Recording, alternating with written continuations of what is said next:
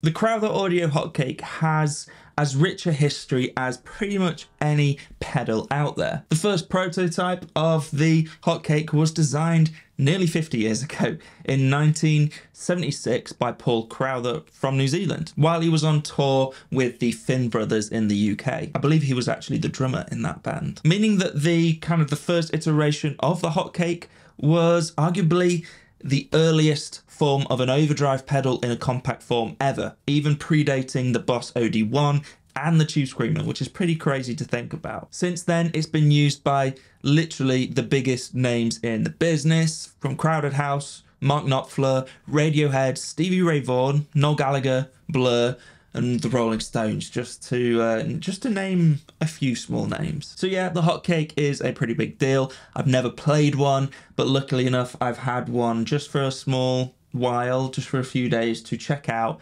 and it's pretty special and really unique as well. So we're going to dive into that today, explore some quick tones with it, and I think you might want to pick one up. Usually pedals like this kind of disappear into the ether and become impossibly hard to get your hands on, but as far as I'm aware, Paul Crowther is still making hotcakes. As long as you know where to look, you can pick one up for less than £200. This one, for example, is one of the latest versions with a few extra switches on here, which we'll explore. But let's just dive into it. I don't know too much more about it other than what I've just said. Tones today, we've got my Heritage H535 custom cord going into the Hot Cake, and then going into the Victory V40 Duchess, set kind of clean, kind of edge of breakup. Set like this with the presence and the drive all the way down and the kind of level just above 2 o'clock. I'm told that you're not really going to hear too much difference in tone between your clean sound and the Hot Cake, and that's kind of the whole point of the Hot Cake.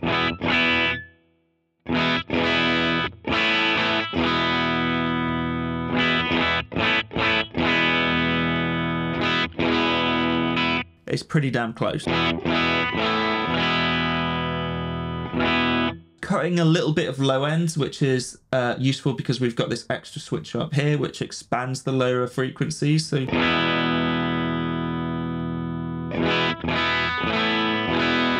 it's incredibly subtle, but I can just about hear it.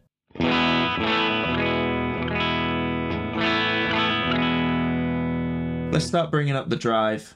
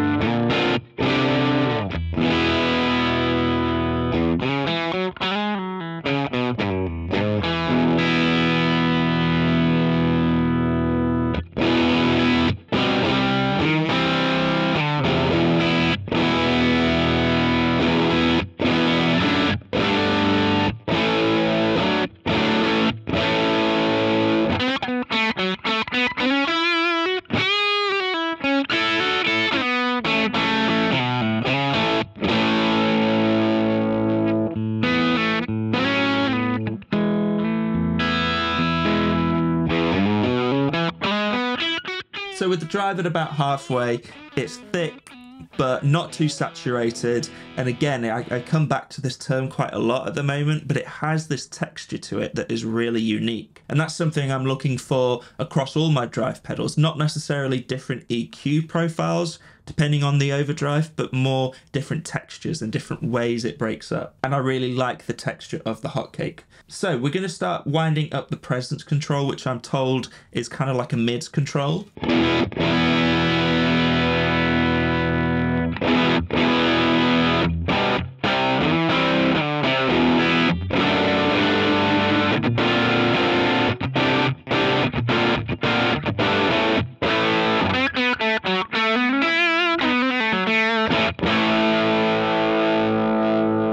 Yeah, I can really start to hear the mids there.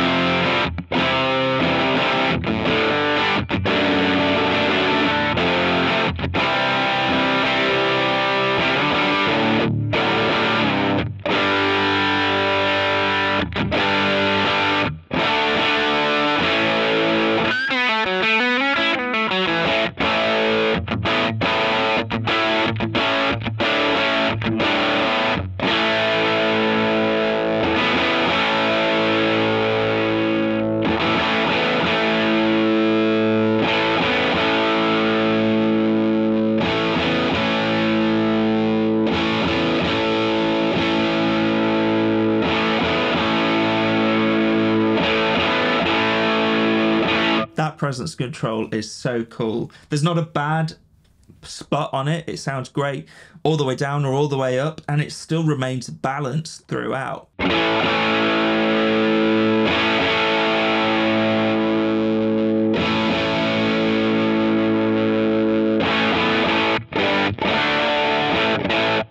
So good, so good.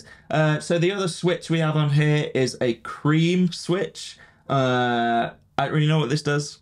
I think it kind of smooths things off, changes the breakup ever so slightly. So yeah, sounds more compressed to me.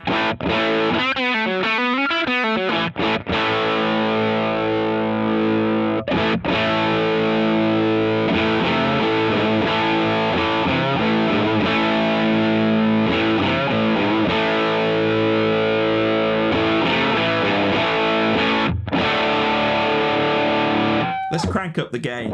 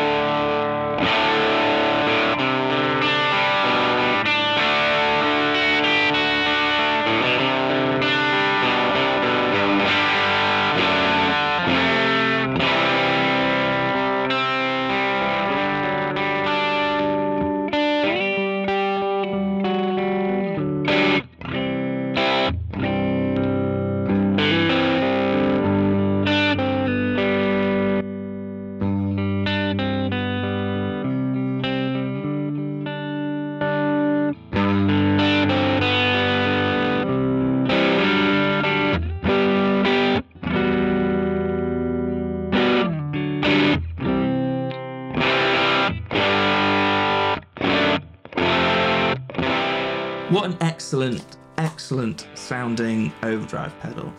And it has this character, like with the gain all the way up, it has this character that is so unique to the hotcake. I certainly haven't heard it in another pedal before. I do sort of like it with the gain at around 12 o'clock or just a little down from there, and it just sounds great with some chords. Like, I just feel like I want to play Wilco songs all day long. Like, it sounds great just with some chords. I believe the original hotcake really was designed to work great into AC30s. Personally, I think that's a real selling point for me because AC30s are a hard amp to get right with pedals. And if this sounds as good as they say it does with an AC30 or my Victory Copper, for example, then it is an absolute winner. I think that when I stop recording, I'm going to order one of these.